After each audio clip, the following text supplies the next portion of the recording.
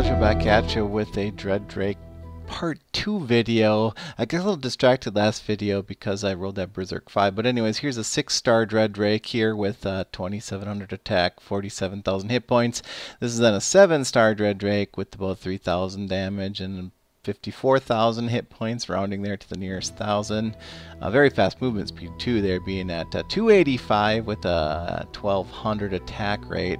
Just gonna use some books to get this sucker all the way from 120 to 140.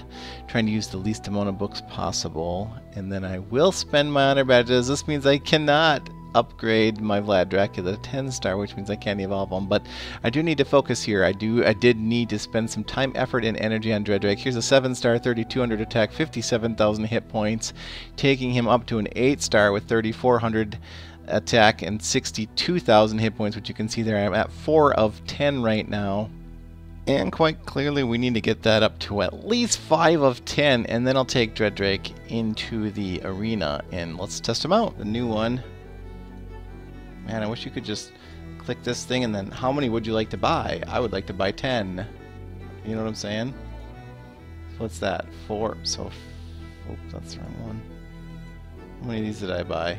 As you can see, I got a lot of shards, so this is not a huge issue. Nice, nice. That's 60,000. I don't need 75, so I'll buy a few of these.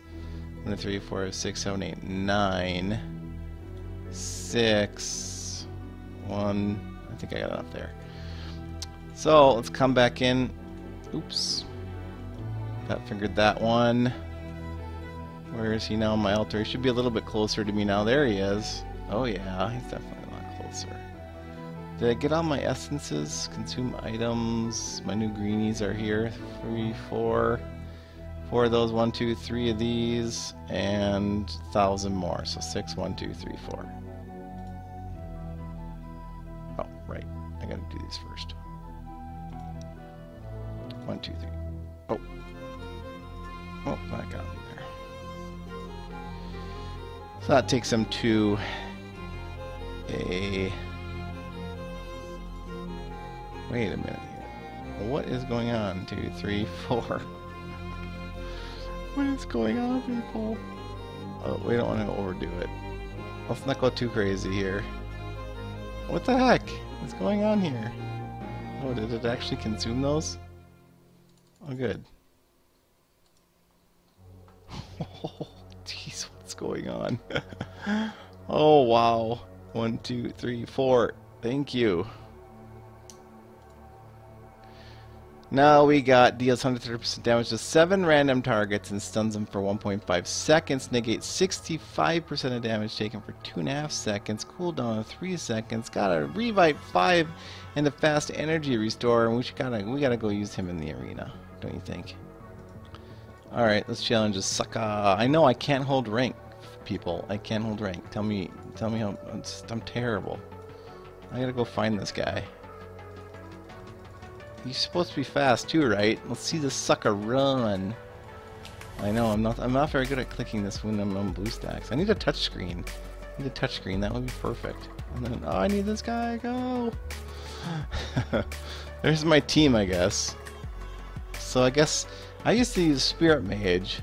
Okay, Spirit Mage, because I don't have Ares, as you can see. So I'm going head to head. So I'm gonna stun those guys. Oh, look at that. There's a level 1 in there. Funny.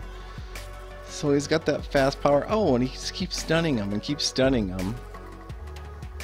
He doesn't negate the need to have a Ares, does he? No. How did this guy sneak up so far in the rankings? That was a little bit too easy. Well, let's be honest. Look at what rank I'm at. Alright, all these Ares teams. Isn't Ares overrated now, is what people are telling me? I don't know about that. Alright, so I'm going to hit him with the stun. That, if I did have Ares, that would allow my Ares to get a little bit head start if I was on an open lane, which of course I'm not on an open lane right now. So he just owns me. Oh, he actually didn't totally own me though, but he's got the evolved. He's got the evolved Vlad Dracula. KJS88 in the arena. Let's go KJS88 challenge again, and we're just gonna edit setup and come into the bottom lane and see if we can't sneak by this guy. Oh, where do I put that berserk? I need to know. I need to know. I'm gonna ask my bros in the bro code. Yeah, that's what I'm gonna do. That's pretty interesting there. It's pretty interesting. When you get that fast recovery and Revite 5, you automatically toss your little deals. Look at that delay, and now Minotaur's gonna proc. And then my Santa Boom's gonna proc here, right there. And then my Dread Drake's gonna proc again. What the hell? That is sick. That's not even fair. I feel bad. I feel bad for those guys. You know what I would love to see is I would love to see a Golem in the arena. Let's see if we can't hit one. Oh, there we go.